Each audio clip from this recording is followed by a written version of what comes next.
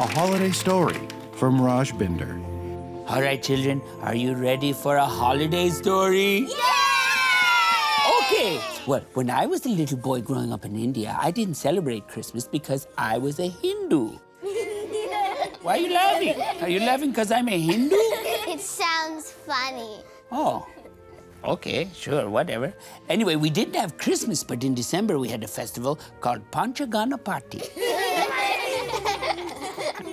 What now? You find Panchagana Party funny? Okay, yeah, real mature, children. Real mature. Anyway, it was a festival that celebrated the five-headed elephant god, Ganesha.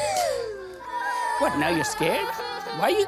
No, it's okay, children. Look, isn't he cute?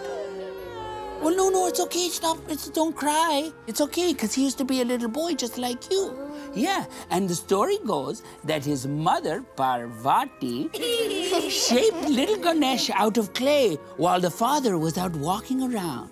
Then when the father Shiva came home one day, he got very upset because there was a strange boy in the house. So what did he do? He summoned his demon army, and they came and they cut the little boy's head off.